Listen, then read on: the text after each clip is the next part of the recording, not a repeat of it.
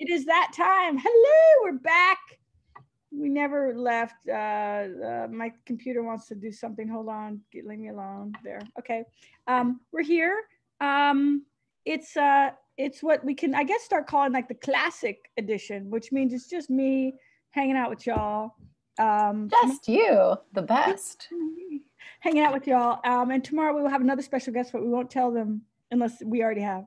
Anyway. I think we did, but we'll tell them again later. No. Special guests are fun, but I feel like you all are so special, and so we have a good time. So if nobody knows what Watch Me Work is, this is something, this is an event where we get to talk about your writing, your work. Actually, it doesn't have to be writing. It's your work and your creative process. We've been doing this, what I call this show, for 11 years, out of the public theater, not the public theater, in the lobby of the public theater for 11 years. Thank you for the public theater for supporting this endeavor.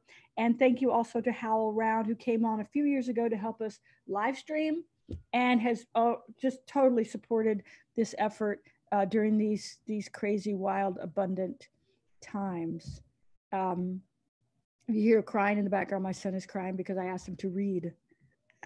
So anyway, what we do is we work for 20 minutes together, and then we talk for the remaining time about your work and your creative process. And just so you know, if you ask me a question about my work, I'm going to turn it around and make it about your work, because that's what it's going to be super helpful. And it doesn't have to be writing. It can be any kind of work you want. So if you want to get in touch with us and ask a question, Audrey's going to tell us how to get in touch. Thank you, Audrey. Thanks, SLP. So if you're inside of the Zoom, all you need to do is click on the raise your hand button, which is likely in a participant tab, likely at the bottom of your screen on a laptop, top if you're on an iPad or a tablet.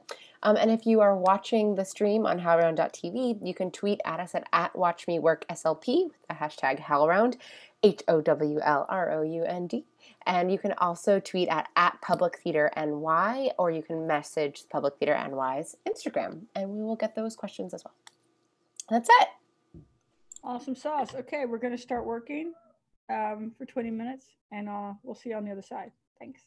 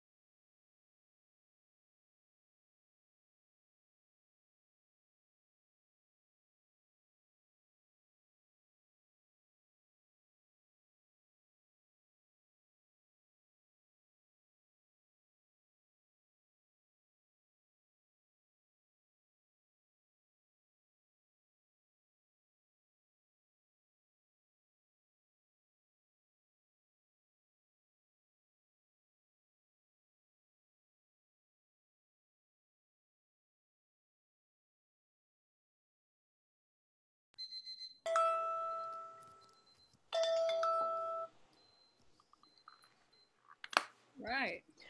Hey. We're back. We're back. We're here. We never left. I actually did get up. I think that's the first time in all the 11 years of watching work that I actually got up. My son was having a tantrum and I just had to go watch. You just had to go watch? Oh, you're so funny. You have no idea. Anyway, yeah. So, but hey, here we are. He's quieted down with a good book, and good. We don't have a question quite yet. I saw something come in on social media that I am now trying to find. Oh. Give me 1 second. Well, maybe we have all the answers. Does anybody have any? Forget the questions. We just had a question come in. Oh, darn. I was going to take a poll and see if anybody was taking what's it called, honey? With that thing, that medicine. Oh, I just want to take a poll. Like, oh, yeah. I don't know. Maybe we could find out. Let's go to Eric for now. We can take the poll later. Let's take the poll later. Hello. Hi. Hey, Eric. We can poll the group at a separate time for sure. Big amounts of no over here, though, I think. Yeah. Young Jean Lee was so fun yesterday and interesting, and I'm so happy I found that writing class that she did. I mean, granted, it's like 3 hours, and she's like at the beginning in the first 3 minutes, she's like, this is going to be really intense, just so you know. So pause me whenever you feel like it. So great. I'm excited to do that. But I was just like thinking about, I don't know if anyone else, and feel free to everyone to chat about this, but like, there are things I feel that you hear at a certain place in time, and all of a sudden in your brain, you're like, oh, well, that's fact. That's absolute fact. And like, there's no other way around that. Like someone said something at some point, and now your mind has like completely ingrained it as like this ultimate truth. And one of those things was that like, it's like not proper for a writer to ever direct their own work. I must have been in this weird, I don't know where my brain ever like solidified this as fact, but so it was just like, maybe an actor said it in like some sort of talkback space that was like, oh, I usually don't, like usually writers don't direct their own work, and like blah, blah, blah. And since Young Jean Lee was talking yesterday, I was like, wait, I've like believed this whole lie this whole time, and felt like, because I feel like the first question I asked on here when I first started coming was like, oh, I feel like I direct my work too much in my brain while I'm writing it, therefore I need to separate those things. And I was like, do you feel like you sometimes want to direct your work, or have you always been? I do. Yeah. I do direct my own work, but I don't know. But there's writing, but there's directing. I mean, there's in the writing on the page. I think Shakespeare directed his own work on the page. Yeah. You know, there's all kinds of directing. I mean, I think Young Jean Lee was talking about actually, directing it as she's writing it, but also when she's actually in the theater doing that. I've done that too. Yeah. Done it in film, and a lot of filmmakers, of course, do it. Irene Forness used to. There are lots of writers who have directed their own work. I don't know where it became like one of those rules that people listen to. I think it's just preference, like what you like to spend your time doing. Yeah. You know, and I think that's what it comes down to. If we're lucky, we get to spend our time doing things that we like, and we get to have choices. And so if you enjoy, being in the theater and being the one with the, vision, and then bringing in the collaborators and all that, that's really cool. I mean, for example, I love show running, and I love directing. Would I do it all the time? I like to mix it up, Yeah. Sometimes I like being in the band. Sometimes I like being on the dance floor. You know what I'm saying? Yeah. It's kind of, it depends. But what I was saying, I think to you, Eric, if I can remember correctly, I was saying like, do you have a desire to be in the show? Remember, I was kind of pushing. I mean, I didn't mean to push you, but I was kind of hearing that you had some interests that maybe we could encourage if that were appropriate. And I think it's drawn from, a lot of my writing comes from, I see it first usually, and I mhm. see the movement first usually. So Mhm. I think I've always kind of had this weird directorial part of my brain, not Mhm. weird, sad to Mhm. say, but it's always been there, and it kind of comes first. So just to hear her say that was very Mhm. interesting and Mhm. conflicted with something that I don't know in my brain Right. I Someone thought was told you. fact for so long, which is Yeah. so I strange. mean, But it's also, I mean, for example, I like hanging, I mean, this shelter in space is kind of interesting because I like hanging out at home. But for me, directing is actually hours spent not at home. yeah. I like hanging out at home. I like sitting at my desk, you know, going blah, blah, blah, playing my guitar or whatever. So it's like where you like to spend your time. For me, it comes down to, because I always see my stuff when I write it. You know, I just wrote a scene for this new TV show I'm doing. You know, I saw it, I can see it, and I like talking to actors, and I like working with designers and all that stuff. But do I want to sit at home?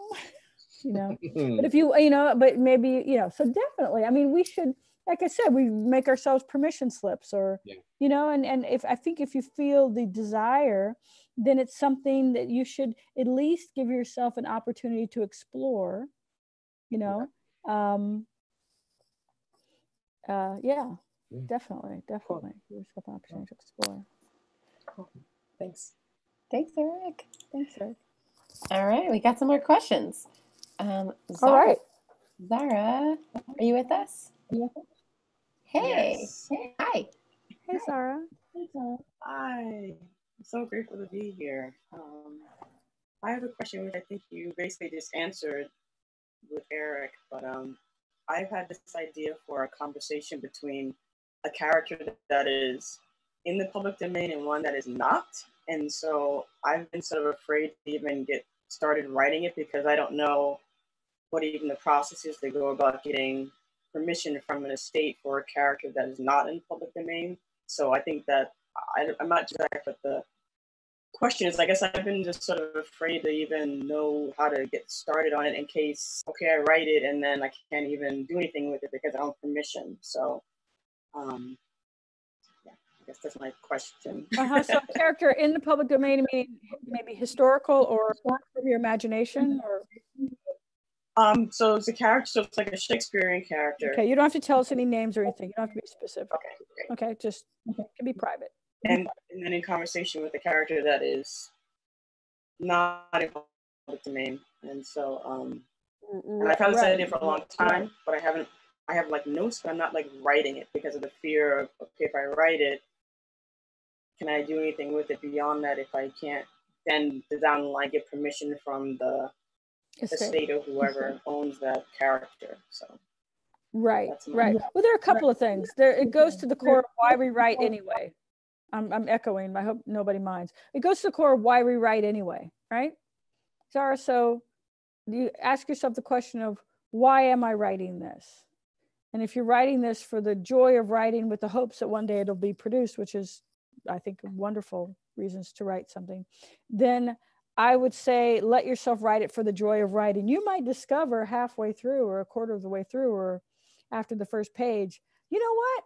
I don't need this character, this character who I have to get rights for from their estate. I can just make it an imaginary character or a character a lot like them, but not them specifically. You know what I'm saying? You can borrow maybe pieces from their life, not steal and, you know, manipulate, but you can maybe, you know, call them a different name and have if it's a famous, I don't know what, a horse woman. I'm just making shit up. You know, pilot, a famous pilot. You know, you want to talk about Bessie Coleman, but no, you can't get the rest of her estate. So you just make up some, maybe. Or you can write it and then go about trying to get the rights to it. I always, or try to, in my practice, err on the side of do it. Err on the side of, instead of articulating the obstacles, you know, let us recognize the obstacles, right? But then go, you know, I bet you if it weren't the fact of getting the rights from the estate and all that, then you would find another reason to get in your way. That's always my go-to like feeling, you know? So why don't we just leap over that and write it and give yourself the pleasure of writing it. You say you've had this idea for a long time. It seems to be with you. It seems to be very exciting to you. Write it and then figure out what you're going to do with it. Thank you so much. Thank you so much, That's a Sarah. cool idea. All right, next let's go to Roxanne. Roxanne, can you hear us? Yes, I can. Thank you for doing this, as always. I have a question about building yourself up to receive feedback or criticism. You know, I can do the writing process thing. I've developed a whole thing, a procedure to write, so that's not my problem anymore. But like, how do you get yourself to just accept feedback and not take it personally? Very good. Yes, stage 2 of the or stage 5. I don't know what stage it is. Kung Fu Panda or Zen warrior sister martial art. Practice. I think you got to practice. If you are at the point in your writing or your artistic practice where the getting the work done isn't the problem anymore, you know what I mean? You can find ways, you see obstacles and you find ways around them, you get work done, you're in that zone, on that level, if you will, of your creative process, which is great, which means that you've done a lot of work and you've been lucky, you know, and I think the harder you've worked, the luckier you've gotten, right? So good on you. Okay. And now you come to this other aspect of it, which is a little different, which is you have to show your work to people and you're doing that. And now you want to learn or become better at taking feedback. Yeah. And I would say they're different. You know, I mean, one could say, and it depends, one could say that good feedback and positive feedback and negative feedback are equally difficult. You know, some people don't do well when they hear encouraging words. Just know that. Some people, oh no, I'll never live up to it. The next draft will never live up to it. Oh no, kind of thing. And they go. And some people crumble when they hear negative comments. I'll tell you something that I did yesterday on a Zoom meeting with some very high, powerful people. Some of them were saying positive things. Some of them were saying very negative things in very loud voices with very animated gestures. You have to hold on to your faith and know that you will continue to work. And so what I did, knowing that my face was large on their probably large screens, larger than mine, I have a very small computer in a very small apartment, figuring my face was, you know, I wanted to present a picture to them. So I held my pen in a visible place and my notebook where I was writing notes, and I did this. Right? Because what I wanted to do was say things like, fuck you, stupid bitch, how dare you talk to me like that? Right? Right. Because I had worked very hard on this piece and I at least deserved some, you know, respect or consideration, you know, respect on it, but you know, just like, hey, you worked hard, you know. I wanted to invite her to my classes at NYU and ask her to give feedback to my students like that. She could maybe somehow learn that is not the way you talk to people in a professional situation or in the grocery store, but she probably talks to people like that in the grocery store too when they bag her groceries incorrectly. So I didn't feel personal, right? I felt like on my side was my faith and my strength to continue writing. And I was displaying that, right? And on my face, I wore a smile, and Zora Neale Hurston says, what did she say? And I'm spacing on her quotation right now, but she says, I smile, especially when I'm feeling the spirit and kind of angry. I show my teeth. Yeah, I'm here. I'm doing my job. And ain't nobody gonna turn me around, right? So when they throw shit at you, use shit for fuel. Okay. Shit is combustible. use it for fuel. They will not turn you around. If those mantras worked for the civil rights movement and for others, other movements and other peoples all around the world in the universe, they will work for you in that moment when you're getting some feedback that's less than helpful, or that doesn't feel good. You never know if it's helpful or not. You're just writing it down. You'll look at it later, you know?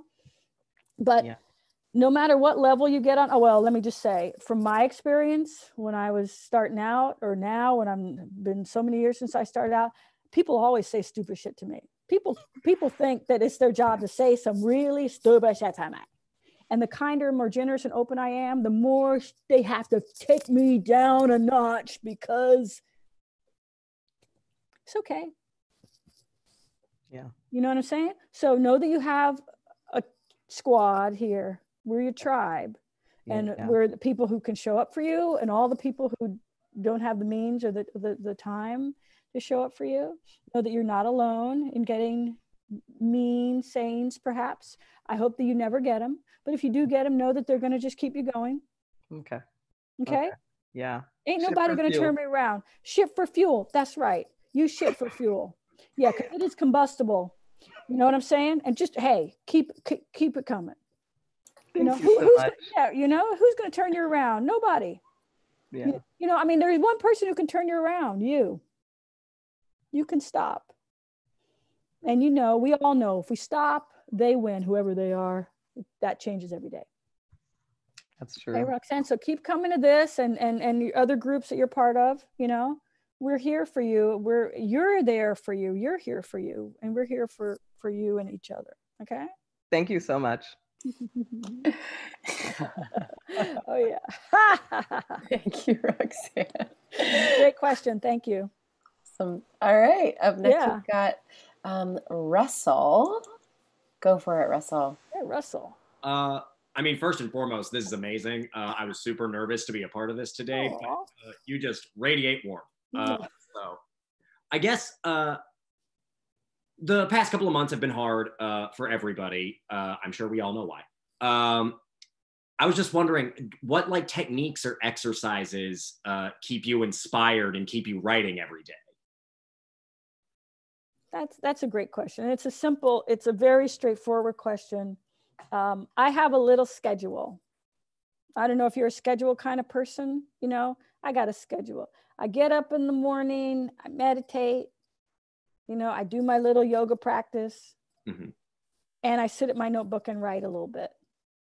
And then I find other pockets of the day in which I can get a little more writing done. I kind of plan it. Yeah. You know, it sounds kind of dorky, but I budget it in, you know. At 11, I'll write a little bit, you know. After I do the dishes, I'll write a little bit. I'll finally clean under the couch, and then I'll write a little bit. I'll take the kid and run him around outside in circles. Then I'll write a little bit. You know what I mean? I budget it in. I make a little list every day. Do I have it with me? Let's see. What do I got here? Oh, here it is. Let's see. It says heute at the top, because that's German and I speak German and my husband's German. So it kind of makes it kind of fun. Heute. Oh, Gates. Heute. Yeah, wie geht's? Es geht's gut, yeah. and so it has all my little things on there. You know, I make a new one every day. This is old paper, you know, scrap paper, you know, torn in half, right? I make a little list for myself. I put little marker colors on it to make it fun. You know, those meetings I circle with pink to make them fun because I want to slap somebody. So, you know, I just am often trying to put myself in the good frame of mind, the loving frame of mind, you know, as much as I can. So I would suggest, do you have a little schedule that you have? You know, I'm normally very bad at it. I've been keeping one recently, just, you know, to keep myself sane. But I typically just block out like an hour to write. I really like the idea of just like writing a little between activities each day. Fantastic. An hour is great. An hour is great. Some of us, like, you know, if I said go for running for an hour, some of us would get tired, you know? Okay. So the 20 minutes kind of allows me to not freak out and think, okay, I'll get something else done. So an hour is a great thing. You can maybe do an hour and then maybe later in the day, another little pocket of time. Nice. You know? and know that that's enough to get your work done. You know, 2 hours a day is enough to get a good chunk of work done in 1 month. Today is the 20th, you know, if we went from today to June 20th, 2 hours a day is good. If you can't do 2 hours, because it's a lot, an hour a day, you know, 3 20-minute segments. Those of you like Melania and me and others who are homeschooling, right? Small chunks, right? Or even if you're not homeschooling, it's okay. It's a lot to deal with. Small chunk. Maybe you've got a parent to care for, or, you know, something, some situation. Small chunks. You can completely get your work done. And I hear people go, well, Shakespeare wrote King Lear doing the plague or whatever. Fuck that. He wouldn't want you to think. Maybe he would want you to think that he's up on his high horse. I don't think so. You're going to write or do whatever. This is a time when we're saying, like, do your thing, man. You know what I mean? It just has to be something that keeps you feeling awake and alive. And look at the leaves, they're green out here, you know, beautiful. I sat yesterday on the couch and looked. My husband said, are you watching the TV? It's covered. I said, actually, I'm watching. Look, there's a flock of birds and they fly past one window and look, then they fly past another one. It's kind of cool. I was sitting there for like 20 minutes. He's like, okay. I'm like, yeah. Well, that's my other problem. I'll just spend like an hour or so on the fire escape every day. Good. Guess what? That's good. An hour or so on the fire escape. What Wilbur says in Charlotte's Web, right? Wilbur, you know, the pig, he makes a list of things he wants to do. And he puts on his list, spending time in the yard, standing completely still. And I want to feel what it's like to be alive. I said, that's so great. You know, so if Wilbur can do it and make time for it, you know, okay? So make yourself a little list. And then check it off if you like doing that. I really like doing that. Check. You like the check? Or actually the line through it, yeah. Ooh, nice. Okay. Thanks. Yeah. The check mark is my favorite part. Well, someone reminded me that Chekhov is a playwright. Okay.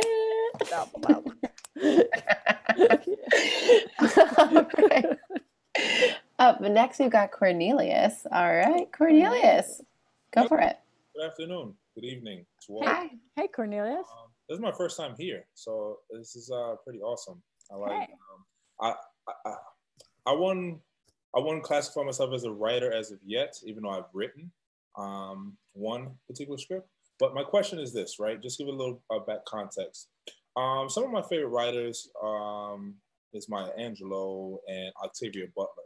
And, you know, I looked up some interviews with them just to see how, you know, they get into the space of writing, especially when creating from the depths of the characters that they present.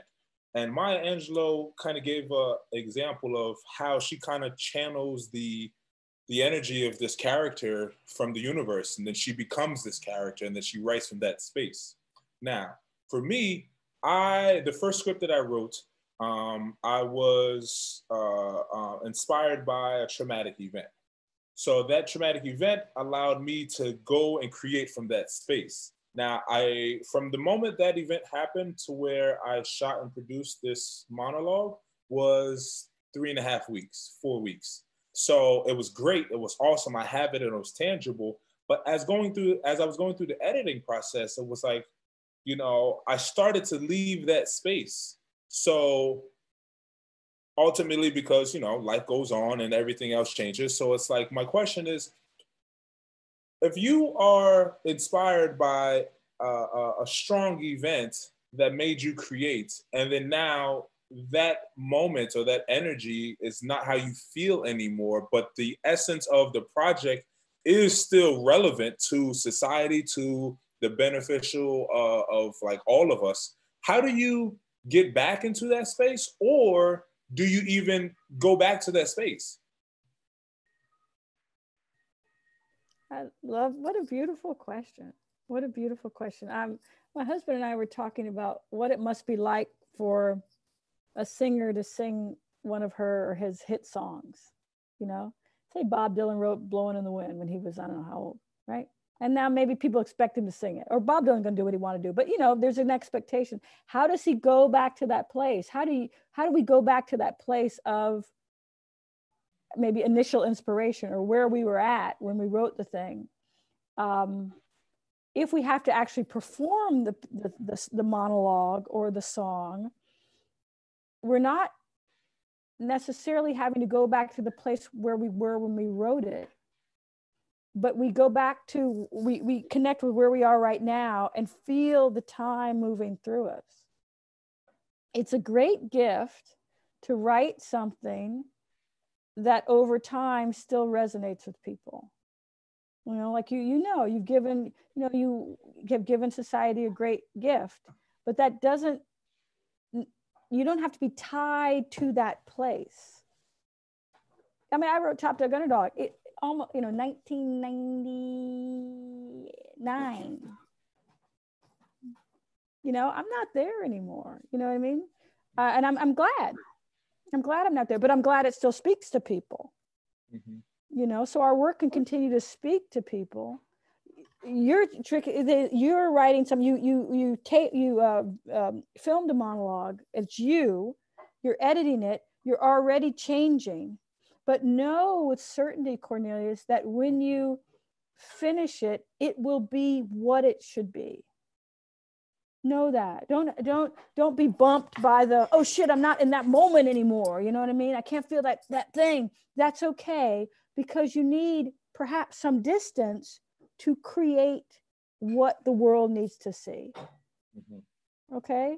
So just know, again, like we hold on to the spirit. You're going to hold on to the spirit and know that you're in the place you need to be to create this beautiful thing that will speak to people over time, if that's what should happen with it. Thank you so much. That was spot on. Yeah, and you know we want to see it. You know we want to see it done. So you better do it. You better. Yeah. Okay. I made the first cut, and I'm just putting together some more B-roll to go over the top of it. But basically, it's just a monologue of one actor inside of a room. Fantastic. And it's shot to replicate the way the mind thinks. Oh, it's just his thoughts. You know what I mean? And it's not with like structure and anything like no. Our mind doesn't think in structure. Our mind just thinks, and it just does. So, yeah. Oh, it sounds beautiful. Well, thank you, Cornelius. Thank you. All right, we got about 10 minutes left. We're going to go to Rebecca. Go for it, Rebecca. Hey, SLP, it's me again. How you doing? I'm good. I'm good. I want to thank Zara for her question, because it has finally given me the context for the question I've been wanting to explore. Mm-hmm. So I did an interview in 2007 with a county historian who has turned out to be just an exquisitely unreliable narrator, which actually is an important part of what's happening in the manuscript. He's the county historian. He's also the historian for the county chapter of the Sons of the Confederate Veterans. And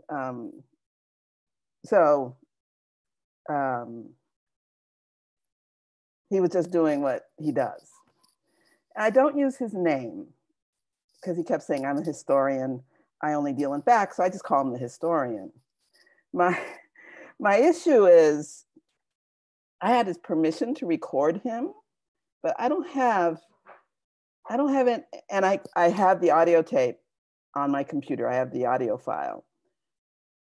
It just occurred to me recently, and I think this is what's been nagging at me about him.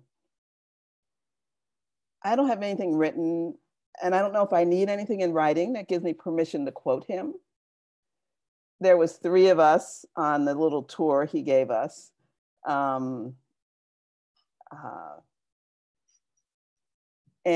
I just don't know how that's supposed to work when I have an interview and, you know, he knew he was being recorded. He was gleefully engaging with the recording. And now with any luck, this will get published, and it is really clear who it is, even though I don't use his name. Right. What I feel like you might be telling me, Rebecca, yes, is that you have decided to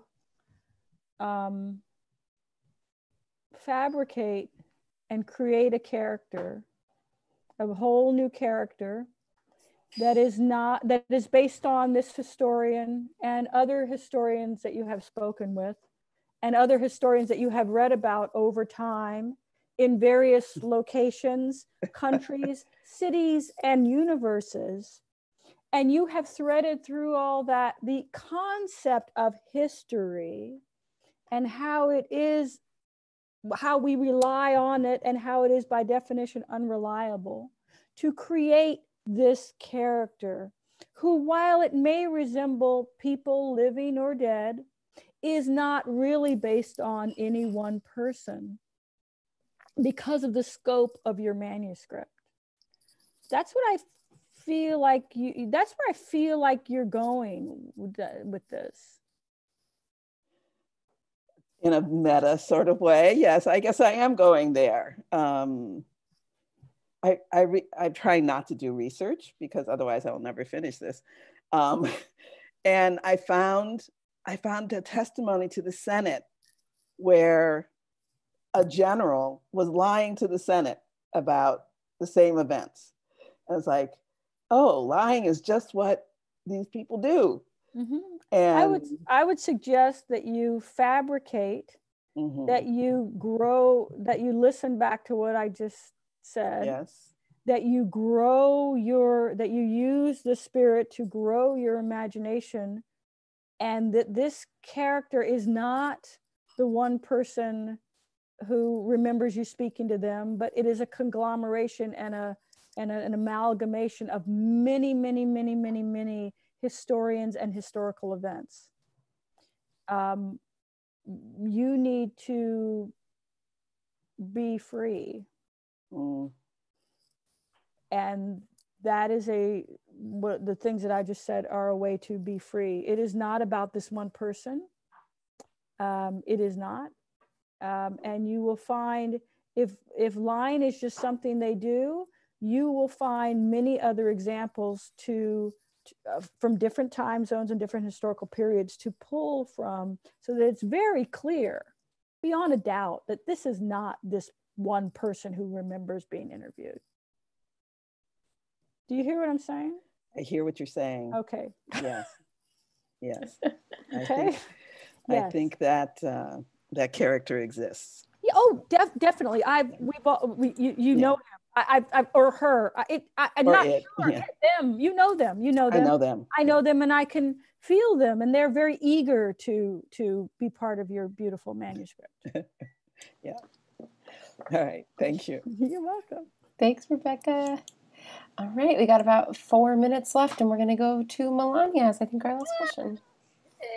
Hey, Melania. That I wanted to say that I am so thankful to you, that I am listening what you say, and I am writing, and it's a difficult time with the homeschooling, as you mentioned, with 3, and it's so crazy and so uncertain, everything that is happening outside, but thanks to this space and your words and your warmth, I am finding this inner space in me to sit and write. And I wanted to say thank you. That was my thing. You know where I get the warmth from? It's a circle. Mm-hmm. It's a circuit here. You know what I mean? We together, all of us, are creating this circuit. This energetic field, you know, whether you're new and it's your first time, or it's your first time talking for the first time, or it's your 10th time, like Melania or Rebecca, or you know what I mean? We've had these long conversations over many years, or if you're new to it, or if you always got a great background like Julian, you know, we're creating this circuit. Yeah.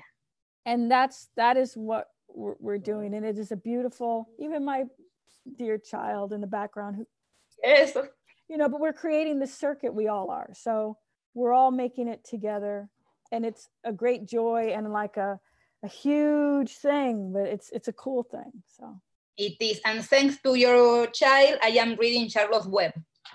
Oh, when you get to the part about Wilbur standing in the yard, ma'am, I am loving it. I am loving it. It's like intense. It is a beautiful, yes, thing. it is. I love it. Thank you. Yeah. All right. Thank you, Melania. All right, we got about a minute left. Anybody have a really quick question? I'll give a really quick answer. Yes, no. Gerald, go for it. Oh, wow. Thank you. Okay. Hi, Gerald. Just want to say hello. I just want to second the gratitude, but I do have a quick question, and I love Charlotte's Web too. My question is to dovetail on the feedback question. I feel ready, I think, to send out my novella to some trusted friends. Yeah, not people who are judging it like in a work situation, but for feedback. What I found in the past is when I send out my pieces and I get feedback, I get so many disparate pieces of information. I don't know how to process it. So what would you recommend, if that's too hard to answer in a minute? And it's easy. Go ahead, keep going. Oh, and do you write a list of questions that I just want to be better at asking for feedback? And It could be, I mean, it's great. Congratulations on finishing something and ready to send it out. And sorry if Roxanne, if I painted too bleak a picture about getting shit, you know, it's just because I went through yesterday and had to deal with it. But a lot of times people who read our work, they give a lot of great notes. I have a rule that says, even if it hurts hearing it, all notes make the project better. So that's just to kind of do like the, you know, jujitsu or whatever, flip it over, right? All notes are going to make it better, even if you don't like the notes, even if the notes don't fit in the project. All notes are going to make it better, number one. You can, Gerald, ask for specific questions like, can you follow the story? You know, do I earn the ending? You know, do you understand that moment on page, blah, blah, blah. You can ask specific questions if you want. And if you get like, oh, she thought it was too sad, he thought it was too funny, they didn't understand it, they totally got it, you know, there might be many differing opinions, but I would tend to look for ones that are the same. Like if everybody totally, you know, loved the middle thing that happened in the middle, you know, that's a common, look for the commonality points. That's helpful. And also, as much as you can, listen in, feel how the notes resonate with you, okay? And this is, again, sometimes, you know, the note is good, but the way it's given is stupid, you know, so you got to kind of sift through that. But the biggest thing to feel is proud of yourself that you've brought something to a stage where you're ready to share it with some trusted friends. That's a huge step forward in the artistic process. So congratulations. Thank you. My heart goes out to you yesterday. Thank you. Oh, thanks. No, we're good. Thank you, though. Thank you. Thanks, Gerald. All right, it's 6:01. It's 6:01. Crazy. Okay. I know, crazy. We have a special guest. Tell them who the special guest is Tomorrow we're going to have Tim Blake Nelson on the show. So like come on. Famous. He's famous. He's famous. He's lovely. He's famous. He's lovely. And he's so lovely. So yeah, so he'll come talk to us. And as a reminder, you can sign up for the show every day by 3 p.m. Eastern time, and I'll send you the link between 3 p.m. and 4:30 p.m. Eastern. And you can also always watch on HowlRound TV. We'll see you tomorrow. Cool. All right. Love you guys. Thank you, SLP. Thank